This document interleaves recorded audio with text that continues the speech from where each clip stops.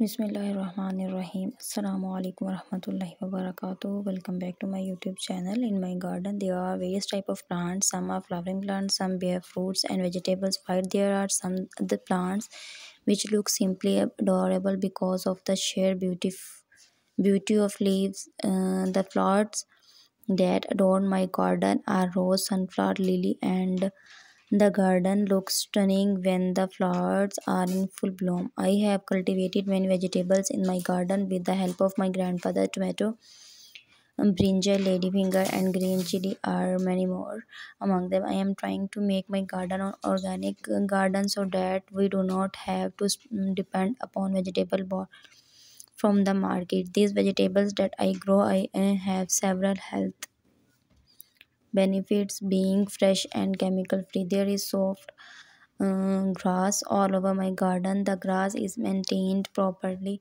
and trimmed on a regular basis. This make the garden an ideal place for difficult exercise. I like to walk in a bare feet in my garden only because of the soft grass cover. Moreover, there is a swing in my garden where I can spend hours swinging on it. I don't get bored doing any activity in my garden. When it is a holiday, I spend my entire day in my garden doing various activity.